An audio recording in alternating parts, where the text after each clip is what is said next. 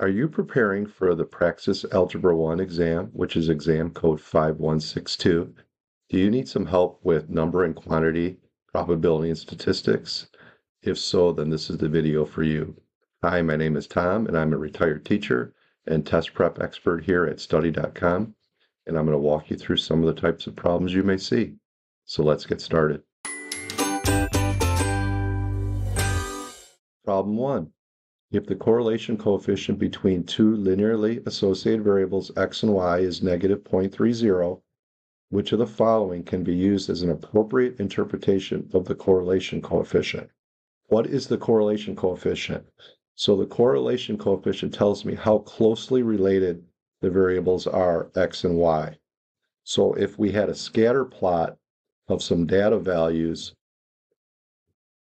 the closer your correlation coefficient is to +1, the more tightly packed the data is forming a line. So if your correlation coefficient is not near 1, what we're going to have is an association that may not be close to that line of best fit. All right, so the first thing I'm going to eliminate are choices C and D. So choice C and D talk about the variables x and y causing a change or a reduction 30% of the time. So the correlation coefficient has nothing to do with the change or reduction of the variables. So I'm going to eliminate choices C and D.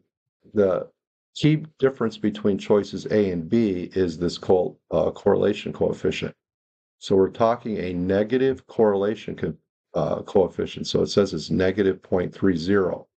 Well, if it's negative, that means it is an indirect relationship. So in other words, as the x gets bigger, the y gets smaller, or as the x gets smaller, the y gets bigger. So it would not be a direct relationship. So that means that choice B is a direct relationship, so that's eliminated. So in this case here, the correct answer is choice A.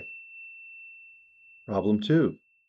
The average radius of an atom is about 0.15 nanometers. What is the order of magnitude of the radius of the atom? All right, so when we talk about order of magnitude, we're talking about size. So in this case here, we're starting out in nanometers, but if we look at our answer choices, they all have meters. So what we need to do is we need to convert nanometers to meters.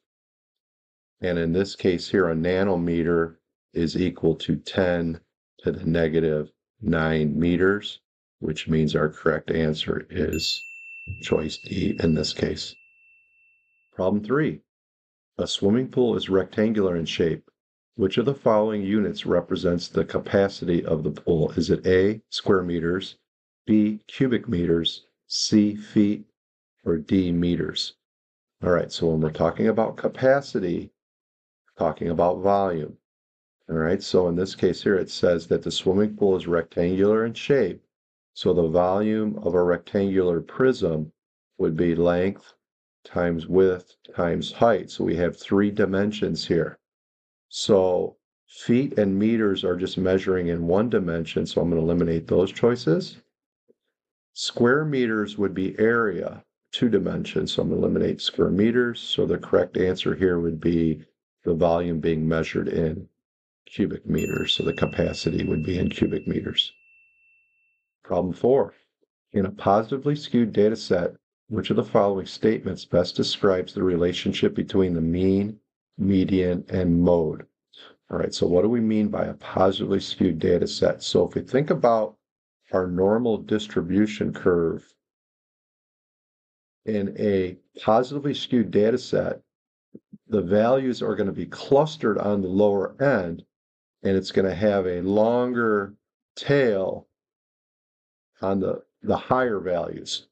So what effect does that have on the mode, median, and mean? Well, because we are extending out that positive side of the higher values, what's going to happen is that's going to drag the mean with it. So the mean is going to be bigger than the median. All right, so we know that the mean has to be greater than the median. So anyone that has the median greater than the mean, we're going to eliminate. Okay, so choices A and B are eliminated. So the correct answer is going to be between choice C and D. Well, in this case here, the mean is always going to be greater than the mode in a positively skewed data set. So that means that choice D is eliminated.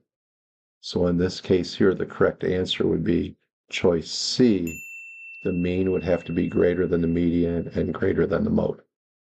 That concludes our Praxis Algebra I video exam code 5162, number and quantity, probability and statistics. For more videos like this, please like and subscribe. Thanks for watching.